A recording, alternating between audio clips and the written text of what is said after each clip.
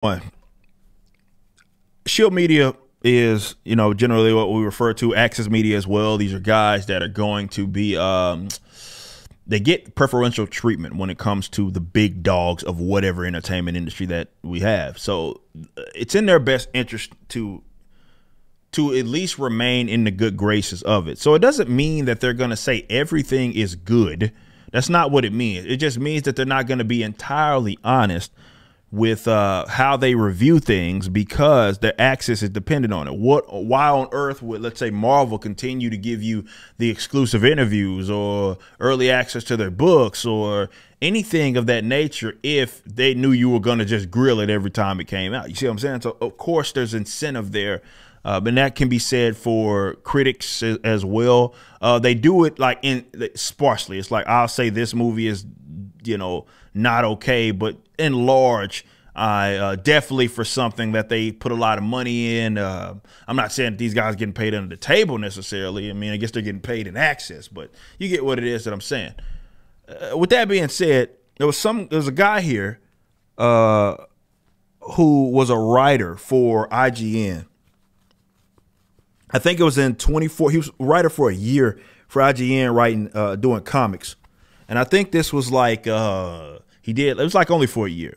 But he said, video games really aren't my lane. This is in response to IGN's review of Hogwarts Legacy. He says, very weird because it reads like they wanted to give it a bad review, but weren't allowed to. If I'm not mistaken, IGN gave it a 9. And it says here, it says, but when I was reviewing comics for IGN about 10 years ago, we were, in fact, not really allowed to give bad reviews. Now, let's, again, take a step back. He himself has given unfavorable view. You got to understand kind of the context of what it is that he's saying. He himself, wouldn't look myself, had given some unfavorable reviews on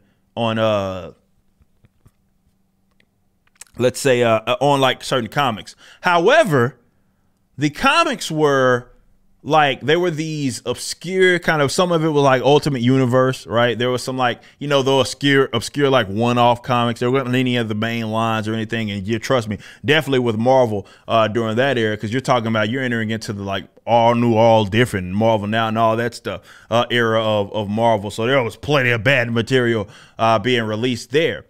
But, for the most part, though, it's generally seen as a positive. Like the overall, if you like put on aggregate, I guess all of the reviews that they were doing for these comics. Now, when you say not really allowed, he didn't go into great detail, but I'm guessing that's more so what it means. It's like, yeah, you kind of got to take your shots, but ultimately you have to look at them in a more positive light, because if you don't, well, that access is going to get stripped away from you.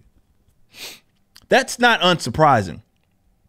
That's not unsurprising at all for any company, whether it be with comics, definitely with CBR, with all those guys. It's like, dude, you guys, y'all's entire business strategy really is, business plan is on you guys getting ad revenue from having the early access, right? So whether it be with the first review, right, before everybody gets the book, or sees the movie or plays the game, whatever it is, your access is like your entire, if you didn't have that access, what do you have? Then you're just competing with everybody else on YouTube who gets the game when it releases and then does a review. But at least you have the access of the big companies, okay? So there's plenty of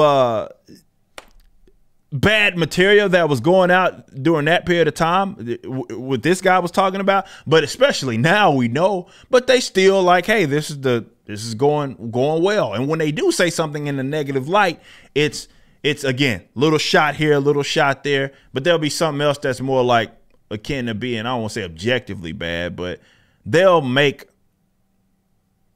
it'll be a wad of crap and they'll pretend like it's a diamond. They do it all the time.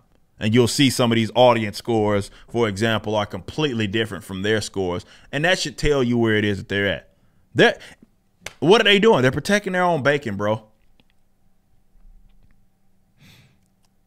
They're protecting their own bacon. Like, what do they have? Think about that. Seriously, if these companies stop doing that, let's say if they like were just reviewing things honestly 100% across the board. Definitely during eras where most of the material was bad. Like most of it, well, let's say this. It was either mundane, right?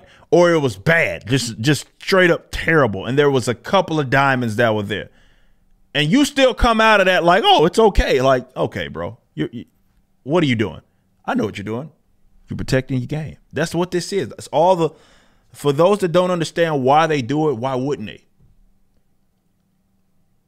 The ad revenue that they're going to get from the articles, the ad revenue that they're going to get from the videos, and having the early access is funding their entire shtick. So if that is stripped away from them, or let me say this, why on earth would they do anything that jeopardizes that? Look at it through that lens. Wherever you're viewing the content, I appreciate you. If you enjoyed it, you may be interested in my comic book company, Rippaverse Comics. Our first book and campaign, ISOM #1, brought in $3.7 million with tens of thousands of satisfied customers. Visit Rippaverse.com to check out our store and stay up to date with the latest campaigns from one of the hottest new comic book companies. Also, my first big step towards a parallel economy was the development of my personal website, ericdjuly.com. This entirely replaced my Patreon. Now, if you enjoy this content, please consider becoming a member over at the website. We have an ever-expanding list of perks for various membership tiers, a forum, and a phone app. Some of these perks will even benefit you if you're fans of the Rippaverse. Anyway, I appreciate you so much for being a supporter and or customer. I even got a little love for my haters.